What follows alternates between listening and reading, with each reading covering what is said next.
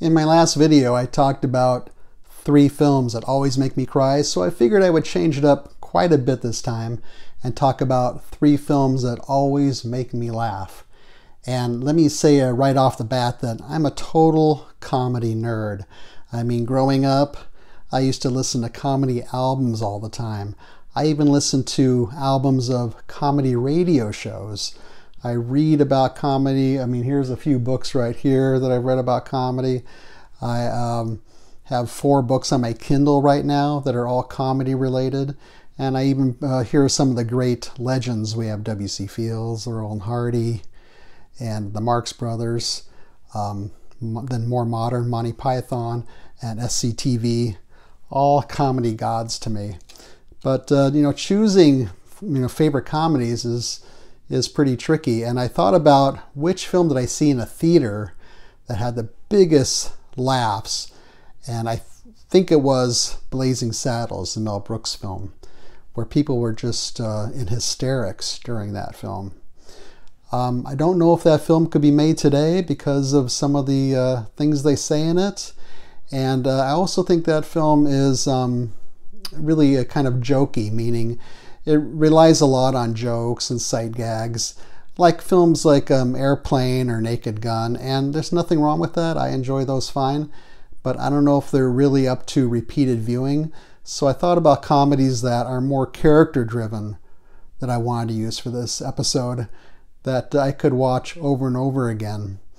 And so that's what I did. Now, I also want to say that I could have chosen almost any film by some comedy legends I love, like Albert Brooks, for example. But I think I'll save him for a separate episode all his own. Anyways, this is the Casdoy Closet. I'm Casdoy. This is the closet full of all the stuff that I love. And today I want to talk about 3 comedies that always make me laugh. One from the 70s, one from the 90s, and one from the 2000s. I'm going to start with a film from 1972 that unfortunately is a little bit difficult to find. I have a DVD of it. It's going for about $65 and up now. I haven't seen it listed on any streaming services, but it's The Heartbreak Kid. And this is directed by Elaine May, who, her background is in the theater. She was in a comedy team with Mike Nichols, who went on to become such a great director. And the screenplay is by Neil Simon. It's based on a short story by Bruce J. Friedman called The Change of Heart. Now this one stars Charles Grodin in a great comic performance. Jeannie Berlin, who plays his wife, and she is Elaine May's daughter. Sybil Shepherd, who was the ingenue of the moment at that time, and Eddie Albert, who plays Sybil Shepherd's father. Now, Jeannie Berlin and Eddie Albert both nominated for Best Supporting Actor and Actress. So Charles Grodin also was very close to becoming the main actor in The Graduate, which was about 3 years earlier. But of course, Dustin Hoffman got that role. So The Heartbreak Kid is about Lenny and Lila, and they have kind of a quick romance. They meet in a bar, and they get married before consummating their marriage. And they go on a honeymoon to Miami Beach, and after their first night, when their marriage is consummated, you sort of see a look of disappointment on Lenny's face. And then a lot of Lila's habits and idiosyncrasies start to annoy him. And it doesn't help when she keeps looking at other couples that are way into their senior years. And Lila will say to Lenny, "That's us, Lenny, in another 50 or 60 years." And you can see this wearing down on this guy. So it's a dark comedy. She gets sunburn right away at the beach. Even though Lenny told her to put some suntan lotion on, she said no, she doesn't need to. So she's stuck in her room for 3 days. He goes down to the beach. There's a lot of room on the beach, and he's laying on a towel on the sand. and he hears this voice from a woman. "You're in my spot." And he looks up and he says, "What?" And through the sun, he sees this beautiful blonde, Sybil Shepherd, saying, "You're in my spot." So it's very flirtatious. And he becomes obsessed with Sybil Shepherd. And he decides, this is the girl that I want. Now, she's also from an opposite world of his. She's, the waspy Shiksa goddess, if you know what that means. And he wants into this world, and he becomes infatuated with her. Now remember, he's on his honeymoon with Lila. So he sort of has to make excuses to be able to see Sybil Shepherd while Lila's staying in the room suffering from the sunburns. And there's a couple of great set pieces in this film where, for example, Lenny breaks the news to Lila during a dinner that he wants out of the marriage. This is during their honeymoon. And there's another great set piece where Lenny goes to Sybil Shepherd's house with her family and tries to convince her father, the very waspy Eddie Albert, that he's in love with his daughter. And Eddie Albert even offers to give him an amount of money because he's very wealthy, but he doesn't want the money. He wants this girl. So it's very character driven. It's kind of dark. It's kind of cringy, but it also has some very poignant moments in it. There was a remake in 2007 with Ben Stiller, who I really like a lot, but the remake did not work. I would put The Heartbreak Kid in one of my top 10 films, most likely, even though it's not very cinematic, but it's just so funny and so interesting that I put it up there, and I could watch it any old time. Now, Elaine May also made a film called A New Leaf, which she wrote and stars in and directed. And she stars with Walter Matthau. That's another good one. That's available. That's a good one to check out. And she also was in a series on Amazon Prime with Woody Allen called Crisis in 6 Scenes. And that's worth checking out also. It's about 6 episodes. So that's my first pick for comedies that always make me laugh, The Heartbreak Kid. My second pick for films that always make me laugh is from 1999. You can see this one on Amazon Prime right now. It's Election, and it's directed by Alexander Payne, who also co-wrote the screenplay.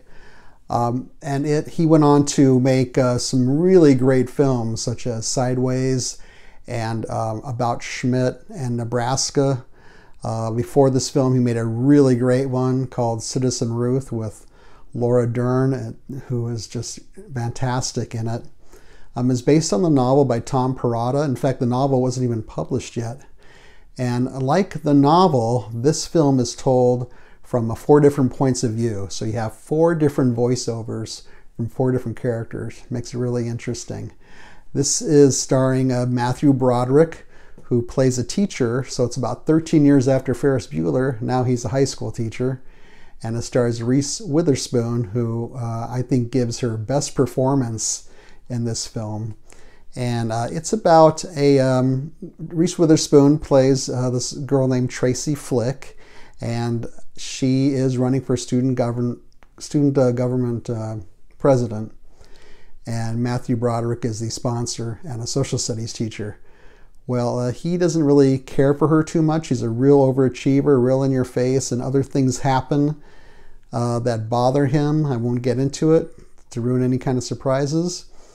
And he decides to get another candidate, a very popular athlete, to run against her. And so really what this is a political satire disguised as a high school comedy. In fact, President Obama said it was one of his most favorite political films. Tracy Flick, the Reese Witherspoon character, is really become like iconic, like shorthand for that overachieving, kind of obnoxious student. And in fact, Hillary Clinton has said one time, she said that, "Why do people keep coming up to me and asking me if I know who Tracy Flick is?" So like the Heartbreak Kid, it's a dark comedy. It's a little cringy. It's got some awkward moments. It's character driven as well.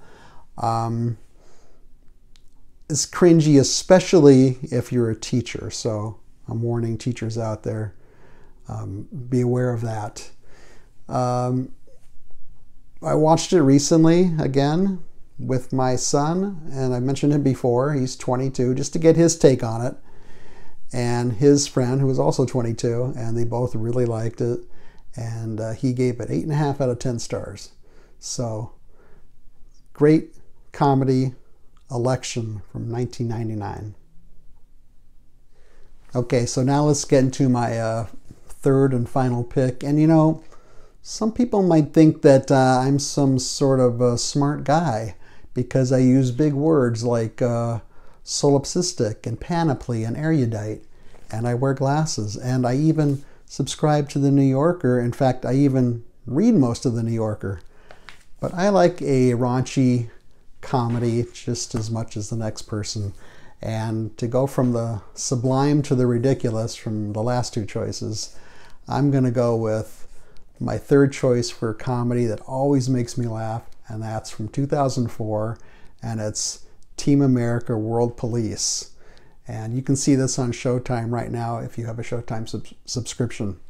This is directed by Trey Parker, written by him and Matt Stone. Now these are the two guys who are behind South Park and the Book of Mormon. So, and I'm a big fan of both of those. So, if you're familiar with those, you know what you're in for here. The cast is puppets / marionettes. It's about a government effort to infiltrate a Middle Eastern terrorist organization. So they recruit this guy Gary from the theater, and he's an actor, and and they want him to go undercover, portraying a terrorist to infiltrate this terrorist group. Expect a lot of crude humor. Expect a lot of politically incorrect humor. It's an equally offensive film toward race, ethnicity, gender, sexual orientation, so religion, and it's also very satirical about action films, disaster films, and American exceptionalism and American extremes. So if you can deal with all that, you can deal with Team America World Police. Put it this way, from what I've read, in the audience where this was playing, half the audience would walk out, while the other half was on the floor just laughing hysterically. So it's kind of divisive. It was also very controversial because, as you can see, this one says uncensored and unrated because people wanted to give it NC-17 because there are marionettes having intercourse in there. So believe it or not, yeah. And that scene is hilarious. So know what you're in for if you're getting this film. I didn't see it in the theater because I thought, I'm not going to go to a theater and watch a film about marionettes. So I had low expectations, and then finally I think I rented it or I bought it or something, and just hilarious film. So those are my 3 picks for films that always make me laugh, and I'm sure you guys have your own picks, so feel free to leave a comment. What makes you laugh all the time? Feel free to leave a thumbs up. Don't leave a thumbs down. Subscribe would be great. Otherwise, I hope you enjoyed this video, and I will see you next time.